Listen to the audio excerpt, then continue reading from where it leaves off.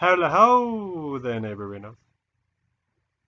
Okay, so we got a little bit of news today. First story of the night is all about how HTC and Oculus Vive are both seeing different strategies for the road ahead. Okay, so Oculus is going more for the consumer approach, and HTC for the commercial approach, as could clearly be seen by the upcoming Quest and the currently existing HTC Vive Focus, Focus Plus, and like half of their line. Everything except the Rift. No. Yeah, everything except the basic Vive model is going to be astronomically expensive. So, that being the case,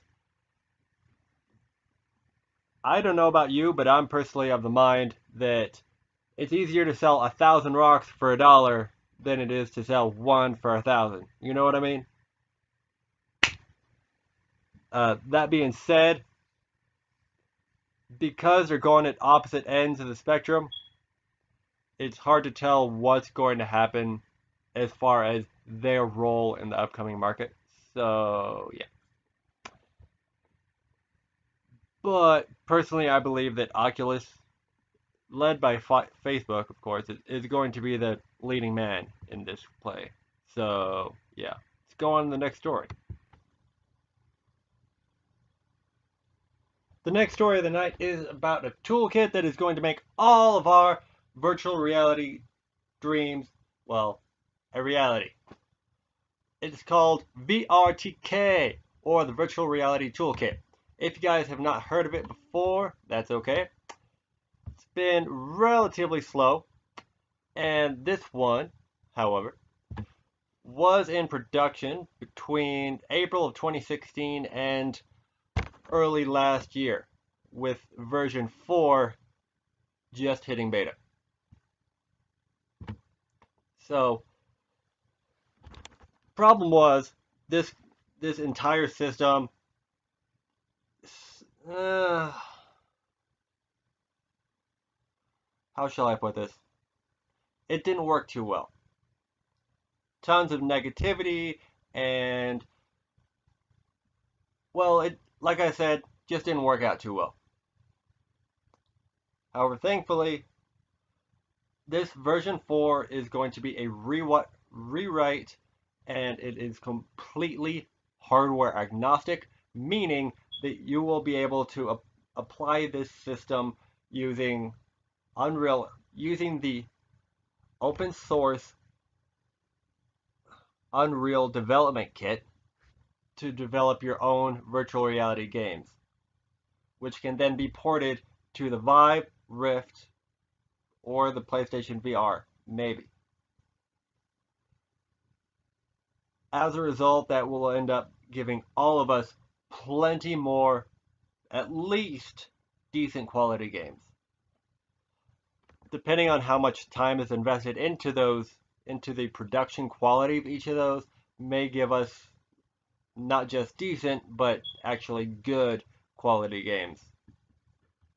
So, they do in fact have a Patreon that you can link to, or that you can support.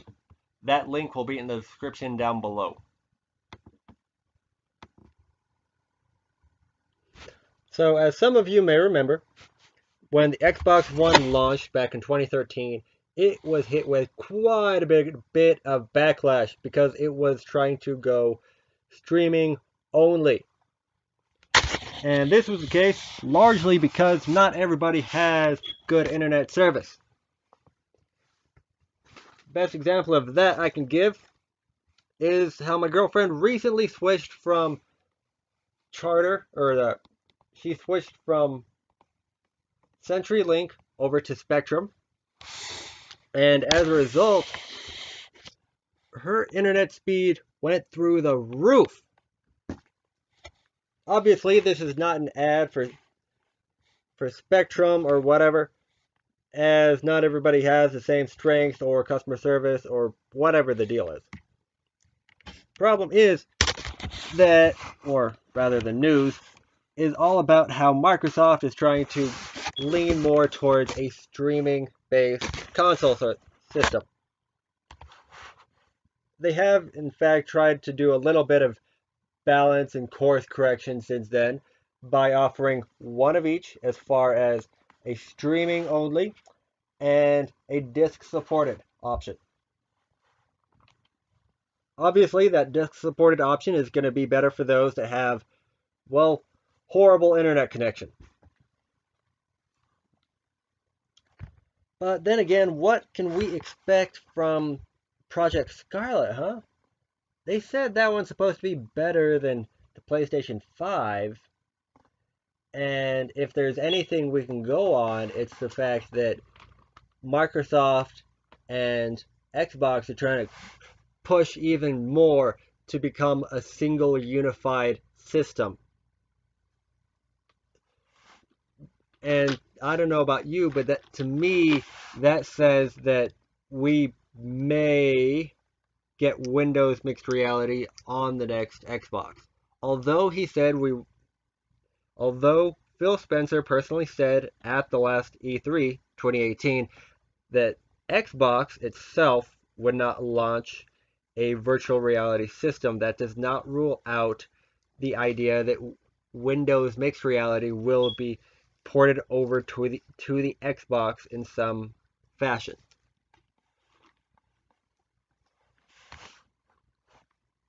And this actually seems to be the case as well, as one of the bigger things that Phil wants is to bring forth all the games that you can play on your Xbox over to Windows, or heck, even the PlayStation 4 or the Switch, depending on whether or not he's actually able to get his way.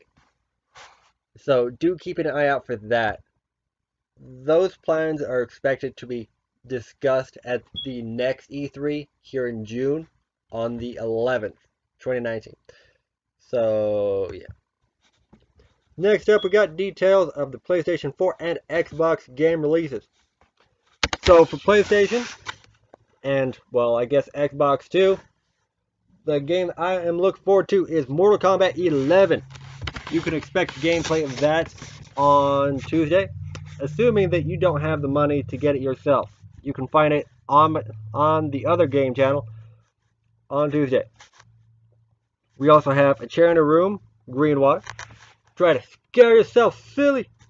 We got DD Through Time. That one's supposed to come out on Wednesday the 24th. We got Days Gone, of course. That one comes out on Friday the 26th. That way you can try to avoid all the zombies you'd like. But you can't do so until like Thursday if you pre-ordered a physical copy from GameStop, by the way. So yeah, Friday or Thursday or whatever for Days Gone.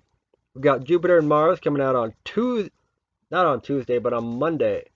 That one's coming out on Monday for the PlayStation VR.